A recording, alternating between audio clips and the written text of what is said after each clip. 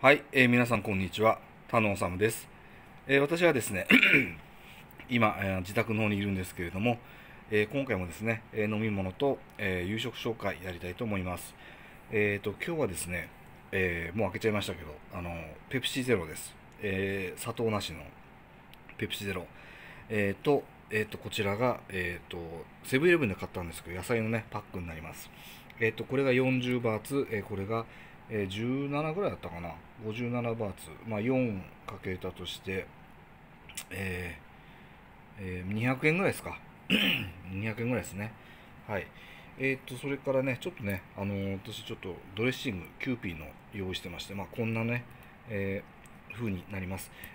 別に最近ちょっとね、いろいろ、まあ、食べ過ぎちゃってるでしょうね。なんか太り気味になっちゃいましてね。まあ、それだったら、まあ、こうやってね、ちょっと野菜を、まあ、本当はセブンイレブンの野菜がね、いいかどうかっていうまた議論はあるんですけど、まあ、それでもちょっと気軽に買えますんでね。市場だと閉まっちゃうんですよね、あんまり夜遅いと。だからまあ、こんな感じでね、まあ、肉ばっかよりはね、マシなのかなっていう気はしています。はい。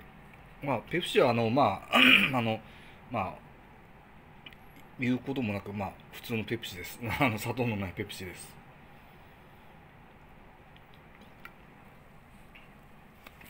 はい、じゃあせっかくなんで野菜の方ね食レポしたいと思います。はい、まあ、はい、野菜です。はい、じゃあいただきます。うん。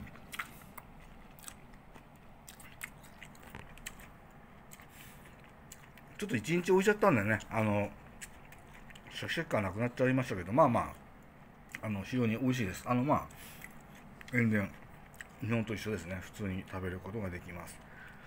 まあ、ちょっとこれがね、本当に体にいいかどうかちょっとわかんないんですけど、もしね、詳しい方いらっしゃいましたら、ぜひね、コメントいただければと思います。